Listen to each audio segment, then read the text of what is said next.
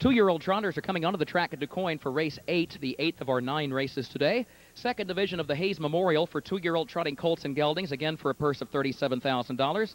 No scratches. Let's meet the starters. Number 1 is CANTAB Hall, owned by George Siegel's Brittany Farms of Versailles, Kentucky, by the Lindy Racing Stable of the Antonacci family of Connecticut, by Jerry Silva of Belmore, New York, and the Sampson Street Stable of Old Forge, Pennsylvania, trained by Ron Gerfine, the driver Mike Lachance. 1A is Face Off, owned by Sampson Street Stable, by Christina Tactor of New Jersey, and John Fielding of Ontario, trained and driven by Jimmy Tactor.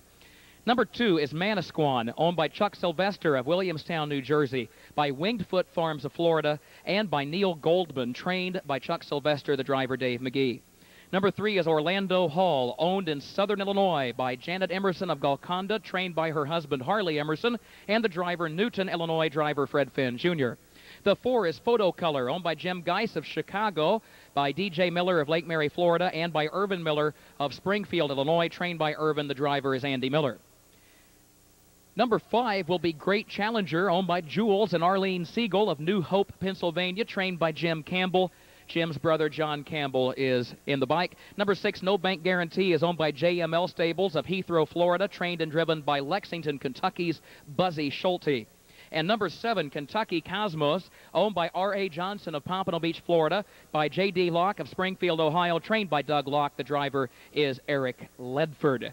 Post time for this division of the Hayes Memorial. And for those of you watching the monitors now, we see a look at number 5, Great Challenger, who has just come out of the paddock at the head of the stretch. Post time is 3 minutes away. They are at the post. The gate's rolling for today's 8th event.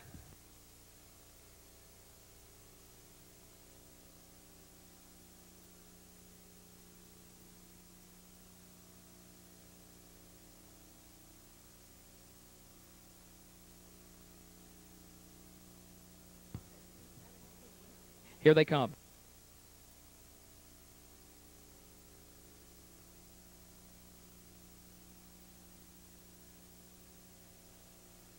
They are off and trotting, with the exception of Kentucky Cosmos, who made a break at the start. There goes Manasquan up the rail to get the early lead as they enter the first turn. Great Challenger moves up on the far outside into the second position as they race toward the quarter-mile mark. And Great Challenger is up to get the lead. That colt a half-brother to this year's Hambletonian winner, Amigo Hall. And he leads it by 3 parts of a length. It is Manasquan who's racing in second. CANTAB Hall is third. Photo Color is fourth. Orlando Hall is racing in the 5th position as they move by the quarter-mile mark. And then Face Off, No Bank Guarantee, and a long way back to Kentucky Cosmos last, 29-2, the time for the opening quarter. Great Challenger has made the top by a length, but here comes CANTAB Hall, the favorite, moves up on the outside, and CANTAB Hall is up to get the lead just off the 3/8. Leads it by a length and a half now. Great Challenger second. Manasquan is racing in third, and Photo Color is fourth. Orlando Hall along the rail in fifth, followed by Face Off, No Bank Guarantee, and a long way back to Kentucky Cosmos. The half in 58 and 3/5 seconds. CANTAB Hall leading it by a length. Great Challenger is second by a length, midway on the far turn. And then Manasquan is third. Photo Color fourth. There goes Orlando Hall, the Southern Illinois-owned trotter, moves up into fourth. He's 4 lengths off the lead. Face Off will follow his cover as they move by the 3/4-mile mark. CANTAB Hall leads at a length and a half, and still followed closely by Great Challenger off the 3/4 in 1:28. CANTAB Hall leads it, though, by 2 lengths, turning for home. Great Challenger is racing in the second position. Orlando Hall is up on the outside, trying to move up to take third as they move by the 8th pole. CANTAB Hall has the lead by 3 lengths. Great Challenger is second. Manasquan fights back toward the rail to regain third, then Photo Color is fourth. And CANTAB Hall, under no stress whatsoever, just cruising on home to win this. CANTAB Hall by 3 lengths, close for second. Either Photo Color or Great Challenger for place, the time in 1:56 and 2.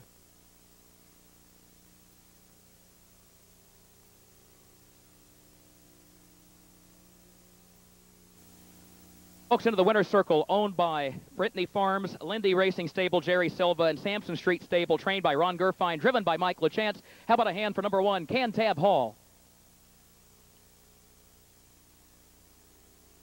1:56 and 2 the time. Jane Hayes Rader and Carol Hill making presentation of the trophy in the winner's circle for today's 8th race. To the connections of CANTAB Hall.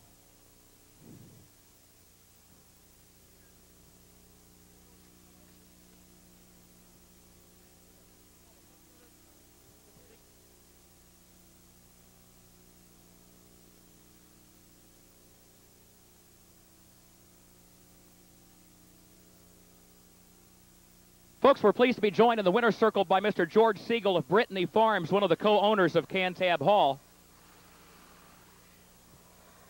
Mr. Siegel, colt from the first crop by Self-Possessed. First of all, this horse is off to a great start as a sire, isn't he? He's off to a tremendous start, and this is one of his best colts.